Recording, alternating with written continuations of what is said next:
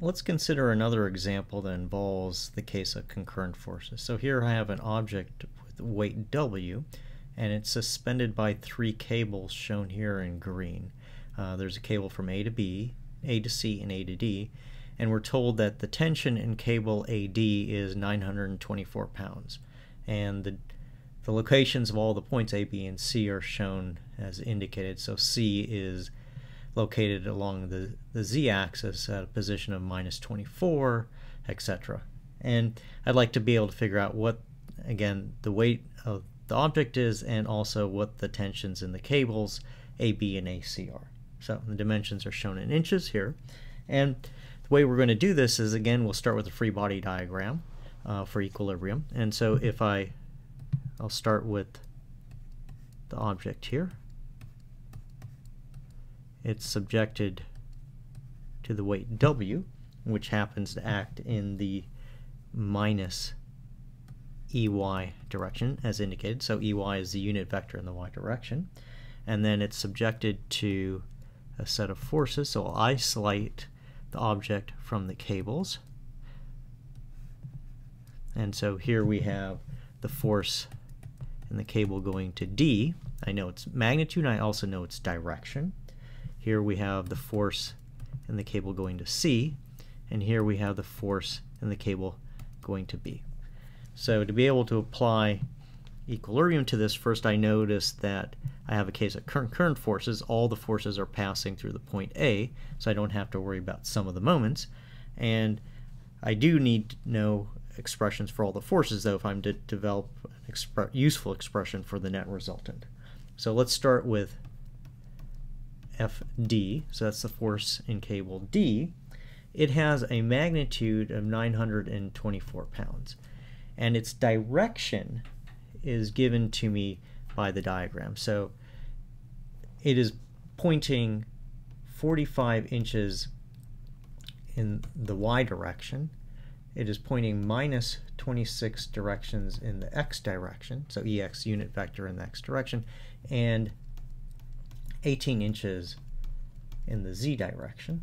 And I need to normalize this, so this is 45 squared plus 26 squared plus 18 squared. So it'll give me the unit vector pointing along the cable A to D. And if I look at the force in cable B, I don't know what it is. It has some magnitude, but I do know its direction. Again, it's pointing 45 units in the Y direction, then 28 units, the units happen to be inches in this case, in the X direction, and it has no component in the Z direction. And I have to normalize that to get a direction, so 45 squared plus 28 squared gives me that. And then the force in the cable C has some magnitude, I'll call that FC, and its orientation again is 45 inches in the Y direction, plus it has no orientation in the X direction, but 24 units, and that's a minus 24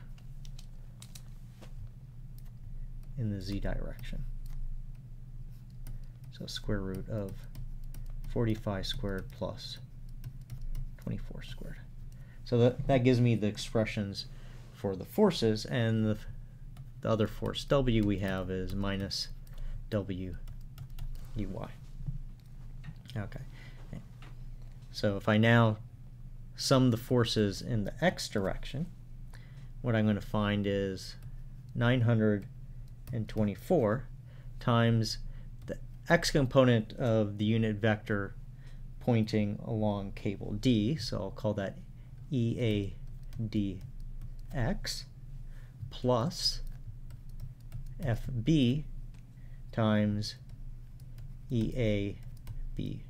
So those are the two vector components that give me something in the X direction, and then this has to equal 0. So just to be clear again here, this term here is EADX, D. This set of terms here is EAB. That set of terms there gives me EAC. So those are unit vectors pointing from, say, point A to point C. If I sum the forces in the z direction, I'll have 924 EADZ plus FC EACZ. That also has to equal 0. And then if I sum the forces in the y direction, I'll have 924 EAY,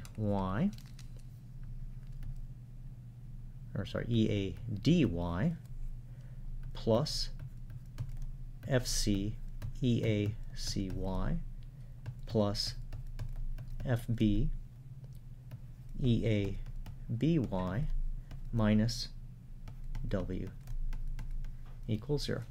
So I know what the components of all the E vectors are, the unit vectors along the cable, so I can now solve my system equation. So I could start with, say, the first equation. That tells me that FB is equal to 828 pounds.